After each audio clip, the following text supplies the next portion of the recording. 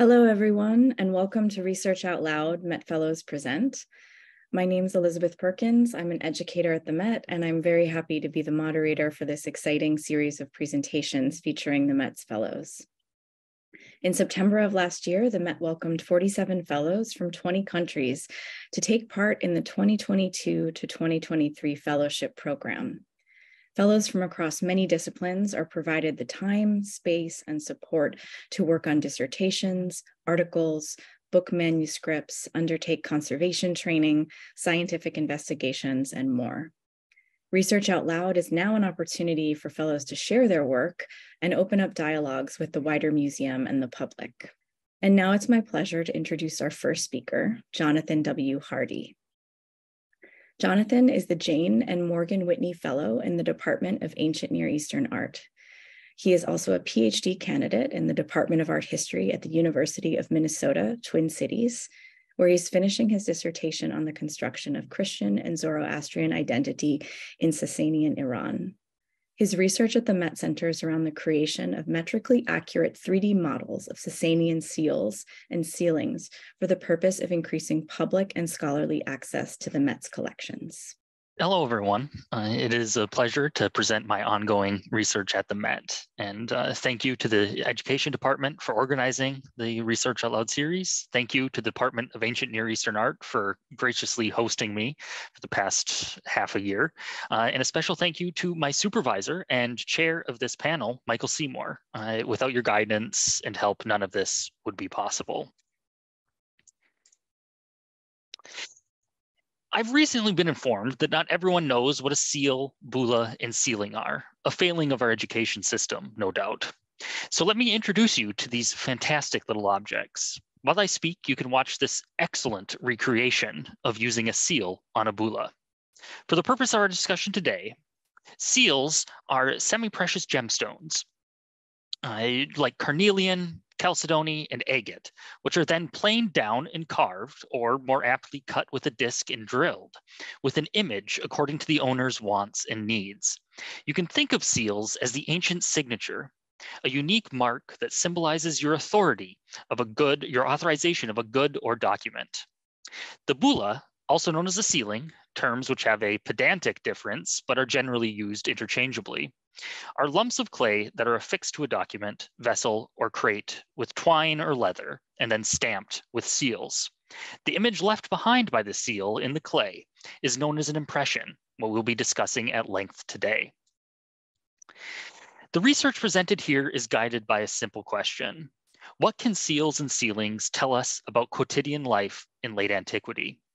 These small lumps of clay, abraded, often broken, and usually discarded, are in a majority of instances all that remains of an ancient person's life and identity.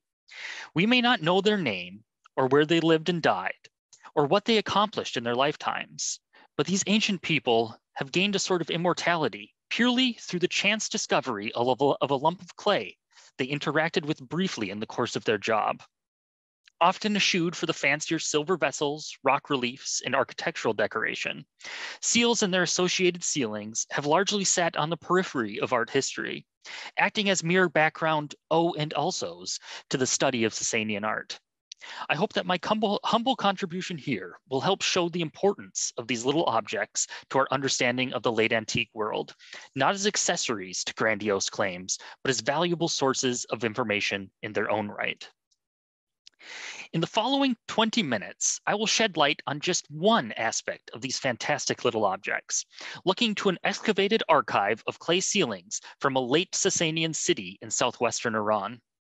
This brief case study combines exploratory network analysis with traditional art historical methodologies to reconstruct the social networks of bureaucrats and middle managers in late antiquity. Just like modern governments today, the Sasanian imperial apparatus was run by a menagerie of unnamed administrators working diligently behind the scenes to keep the gears of bureaucracy turning smoothly. I will first offer some background on the history and excavation of the late Sasanian city of Qasr-i Abu Nasr, discussing some of the trials and tribulations faced by the excavators and modern scholars attempting to untangle the site. Following this brief foray, I will then introduce the corpus of clay ceilings from Qasr-i Abu Nasr, with particular attention paid to a subset of this corpus, the administrative archive. We then dive even deeper into this administrative archive, where I will reconstruct the social network of bureaucratic operations, essentially the late antique LinkedIn. I will show how this exploratory network analysis transforms our understanding of social and occupational dependencies in the Sasanian era. The Metropolitan Museum of Art, under the guidance of Walter Hauser, Joseph Upton, and Charles Wilkinson, opened their first trench in 1932 on a long, saddle-shaped spur a few kilometers south of modern-day Shiraz in Iran. As the third major site to contain Achaemenid ruins en plein air, the excavators and their financial backers hoped for their own Persepolis, rich in Achaemenid and Sasanian artifacts. Unfortunately for the excavators, their hopes were soon dashed when they discovered the brunt of visible Achaemenid architectural features were merely spolia from Persepolis, moved there by some Islamic governor in the distant past. Nevertheless, they persisted, uncovering the remains of a massive fortress and town, the pre-Islamic Shiraz, resplendent with the remains of a once bustling urban settlement. Amidst this complex and tangled landscape of intersecting walls, streets, rooms, and basins, nearly 500 clay bulai were uncovered in at least 2 separate locations. Still in the early days of a scientific archaeology, their precise locations were never recorded, save for the general locations of 2 archives, one Ismail's burnt room and another Ali Askar's burnt room, named after the workers who discovered them. Sadly, the excavators made no mention of which ceilings were found in each room, and the excavation numbers assigned to each ceiling have absolutely no correlation, leaving us with an entirely opaque picture of their original context. Complicating our understanding of the archaeological horizons, the excavators were soon distracted with the promise of early Islamic riches laying underground some 900 kilometers north at Nishapur.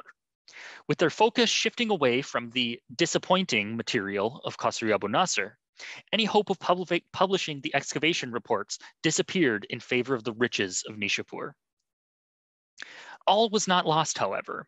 40 years after the initial publication of 3 brief excavation reports authored by Hauser and Wilkinson, Richard Fry and Prudence Harper introduced the world to the trove of bulai from Qasr-i Abu Nasr, which had previously escaped practically all scholarly notice.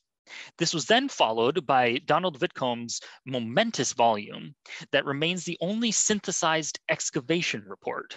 Philippe Genoux, one of the world's leading experts on Sasanian sigillography, offered an update to Fry's translations of the inscriptions on the bulai, with an article on the Tehran ceilings in 1975, and then a further article on the Metropolitan ceilings in 1985. Exemplifying the dearth of secondary literature, Genoux single-handedly doubled the number of scholarly publications on the site. It is in this morass of few and far between publications that we begin our journey into the depths of the Sasanian administrative bureaucracy. Using Fry and Harper's volume as a guide, I started to digitize their observations, recording excavation numbers, what seal impressions appear on which ceilings, what impressions appear together, amongst a whole host of other data. As I went through the available data, I began to notice significant gaps and assumptions that necessitated a more rigorous approach to the material. Thus began an extensive search of the archival evidence, including close examination of all 196 ceilings at the Met, measuring and identifying each impression, recording the color and the back style of every single ceiling, and diving into photographs taken by the excavators for those ceilings that currently reside in Tehran. This search led me to a modification of the question I posed at the start of this presentation. What can administrative seals tell us about daily life in late antiquity? Administrative seals, outlined in red here, are characterized by their lack of iconography, eschewing the image for text that contains no personally identifying information, only the job title and the location of that job. In almost all of the documented cases from Qasr-i Abu Nasr, the administrative ceiling appears alongside what I have coined a level 2 or secondary ceiling, circled in yellow. These secondary sealings are usually 2 to 10 millimeters smaller in diameter than the administrative seals, and almost always contain an iconographic element, the ram and the zebu bull being the most common, with an inscription also that contains the owner's personal name and the term magus being the title of a Zoroastrian priest. Shown here is the seal of the manager of the office of the Magi of Shiraz, quite a lofty title, appearing on a total of 27 different sealings at Qasr-i Abu Nasr, only 6 of which don't contain any level 2 sealings. The profusion of these aniconic impressions, comprising 14% of the excavated sealings, suggested that something interesting might reveal itself if I dug deeper. So if these so-called administrative seals are so common, what exactly do they represent? And what are the administrative positions available for an up-and-coming bureaucrat? Rika Gieselin, another fantastic sigillographic scholar, has identified 12 provincial administrative positions in the Sasanian Glyptic, ranging from the highest ranked priest to judges and lowly tax collectors. These positions also appear in the Madian-i Hazardadistan, the Book of 1,000 Judgments, an early 7th century Middle Persian text on jurisprudence that recounts hundreds of strange and weird court cases, many of which include the legality and verifiability of seals and sealed documents.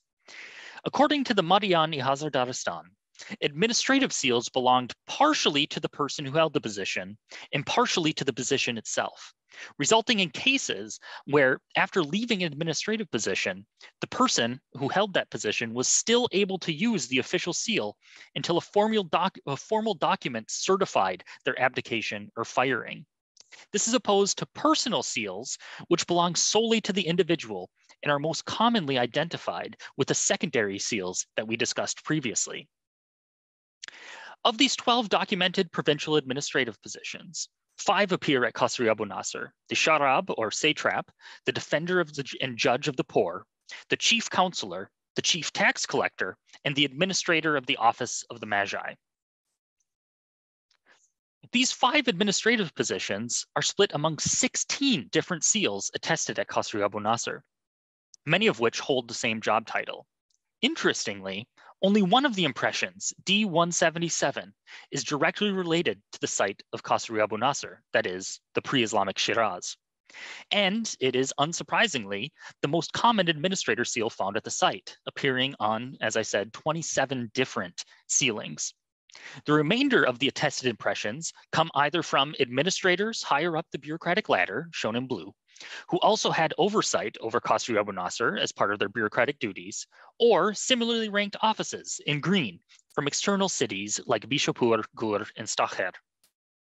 We should, of course, expect to see some impressions from the higher ranking administrators at Qasr-i Abu Nasr, as they undoubtedly had to visit the city or send documents there. But the appearance of similarly ranked officials is rather odd. Why are they represented in the archive? Did they too send things to Qasr-i Abu Nasr, or did they seal something while they were perhaps visiting the city? To answer the second question, the Madian-i Hazardadistan indicates that it was possible for a visiting administrator to use their official seal in a different city, at least on legal documents, even if they held no relevant authority over that specific city. If this is the case, then we should expect to see a correlation between local and foreign, i.e. non-local seals on the sealings at Qasr-i Abu Nasr. How then do we test this? Since asking them is understandably out of the question, we need to find another way to determine who they worked with. One such way, and the one that we will use here, is mapping the network of correlations in the archive. So, following the transitive property of equality, if you remember all your ways back to algebra, if foreign administrative seal A, like the Bishapur or Stakher impressions, appears on a clay sealing X with a different seal B, and that seal B also appears on a different clay sealing Y with an impression known to originate from Shiraz or Qasr-i Abu Nasr, like D177, then we can say for certain that the foreign administrative seal A was either A, or 1, used at Qasr-i Abu Nasr, or 2, the owner of seal B worked at both locations. If no such connection exists, then we can conclude that the foreign administrative seal A was impressed on the clay ceiling elsewhere, and whatever the ceiling was attached to was then shipped to Qasr-i Abu Nasr. To gather the data necessary to not only test whether or not the foreign administrative ceilings were made at Qasr-i Abu Nasr, but to also understand the archive as a whole, I first identified every bulai that an administrator's seal appears on. I recorded its excavation number, accession number if at the Metropolitan Museum, and the physical characteristics of the bulai like color, backstyle, and size. I then recorded any other impression on the bulai identified in the first stage, paying particular attention to the largest non-administrator impression, the level 2 that I identified earlier, recording its size, location, and relative angle in relation to the administrator seal. Performing the same process as step 1, I identified all the bulai that those second level impressions appear on. This process then repeated until the entire network of impressions was recorded. In total, this encompassed 7 iterations, recording 121 individual impressions, or roughly 1/3 of the total impressions from the site, and approximately half the total bulai. This then builds up a network that of everyone that worked together at Qasr-i Abu Nasr. Networks consist of 2 basic elements, nodes and edges. The nodes, or colored circles, represent each individual seal. Their size represents how important they are to the network as hubs. The larger the circle, the more connections it has, which is why D177, the Office of the Magi of Shiraz, is the largest node, since it is connected to most other seal impressions. The labels that you see here are unique identifiers associated with each seal. In light red are the administrative seals that we discussed previously, and in green are the so-called magus seals, or the secondary or level 2 seals. The lines, called edges, represent individual clay ceilings. If 2 nodes are connected by an edge, it means that they appear on the same ceiling. The colors of the nodes and edges represent close-knit communities that coalesce around hubs. Think of the largest node in each community as the airport from which all other nodes of the same color are able to access the rest of the network with the least amount of effort. Given such a dense and well-connected network, these isolated groups containing only 1 to 3 impressions immediately stand out. The keen-eyed will see a plethora of administrative seals here, which begs the question, who exactly are these rogue administrators? In contrast to the possibility of non-local sealing practices mentioned in the Madiani Hazardaristan, these isolated clusters all contain a non-local administrator seal and 1 or 2 other impressions that don't occur anywhere else in the archive. Their isolation from the central network strongly suggests that the clay ceilings they appear on were created somewhere other than Qasr-i Abu Nasr, perhaps their stated city, and whatever they were attached to was then sent to the site. Looking then to the central network, we see, as expected, the primacy of D177, acting as the central hub that connects the extreme ends of the network together. And unlike the isolated clusters of the previous slide, the 5 remaining administrative seals are all connected by at least 1 intermediary node. In green, the Sharab of Bishapur and the Andarzbed of Ardakshikhora, the 2 highest ranking officials in the corpus. These are separated from D177 by only 1 intermediary node. More tenuously connected are D207, D99, and D12, all equally ranked officials to D177. If we were to remove D40 or D156, which you can see essentially in the center of the slide, they would essentially break the connection of the entire network together. So if we run an algorithm that calculates the betweenness centrality of each node, that is the numerical measure of how many times a node appears on the shortest route between every connected node in the network, we can determine precisely how important D40 and D156 are to the network, as well as reveal any other similarly important nodes. Betweenness centrality is shown here both as a gradient of orange to purple and as the relative size of each node. The more purple and the larger the node is, the more important it is as a bridge between communities in the network. Isolating these nodes reveals a set of 18 different impressions through which 90% of all traffic in the network is routed through. Further filtering the remaining nodes to those with the lowest authority ranking, i.e. the nodes with fewer non-important important edges, reveals 6 impressions that are the most important bridges in the network. It turns out that they are the most innocuous seals in the entire archive. These small, simplistic designs almost never appear in a prominent place on a clay ceiling. Their diminutive stature and placement on the clay ceilings has fooled scholars, including myself, into ignoring them for the more flashy inscriptions and symbols. It is rather fitting that the most important people, the bridges between various communities, are those people who use the most innocuous seals. In a direct attack on scholarship's fascination with the grandiose, it is the most simplistic and schematic iconography of an already schematic medium that bore the burden of linking vastly different administrative apparati. The irony is not lost on me, as I too fell into the trap of the grandiose, but perhaps my folly will serve as a lesson never to discount the innocuous. Thank you.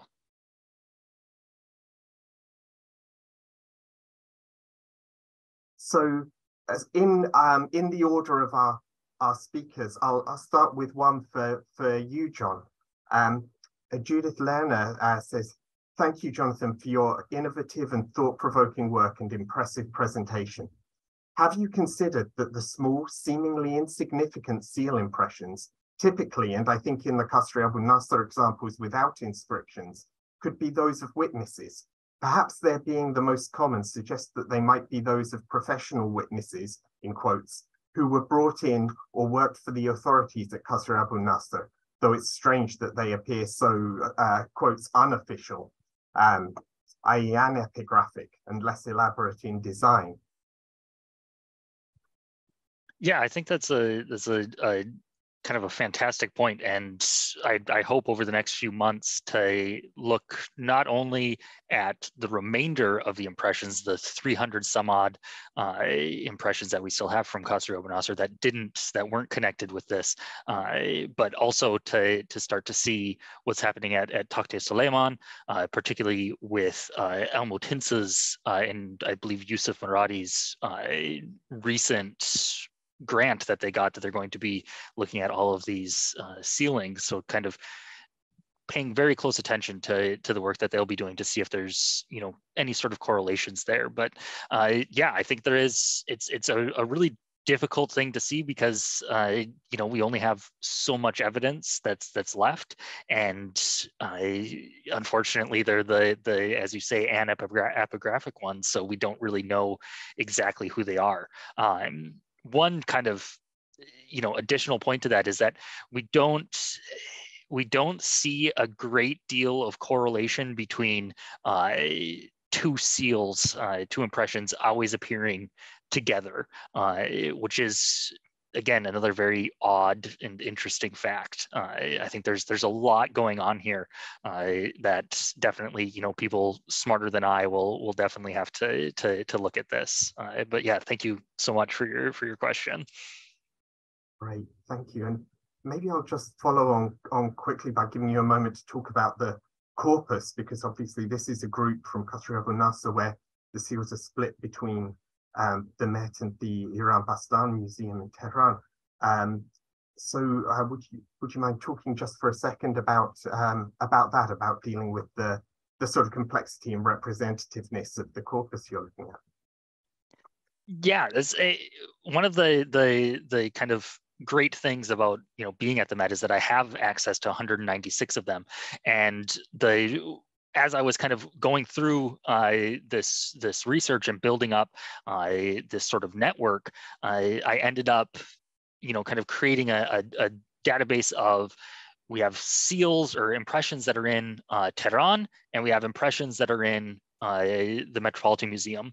And it turns out that the excavators, when they split, basically everything was split 50-50 between Tehran and the Met Museum during the excavations. And the the really fascinating thing is that we have a representative example of all 500 of the impressions at the Met, and there's a representative example of all 500 in Tehran. So it's basically they were split almost perfectly evenly, so that if there was 2 of one type of impression, Tehran got one, the Met got one. It's a really even split, so it kind of makes it much easier on my part, because I know kind of for a fact that I have that a representative sample of the entire corpus to work with hands-on, and that gives me a lot more confidence in the results that I'm drawing here. We have more questions that have come in. I have one for John, anonymous attendee. He says, the question is, I noticed that 6 common seals that you found, I think that you showed in the final slide, had what appeared to be a bird symbol. Do you know what kind of bird? Maybe a simurgh or a regular bird? We could only hope for a simurgh.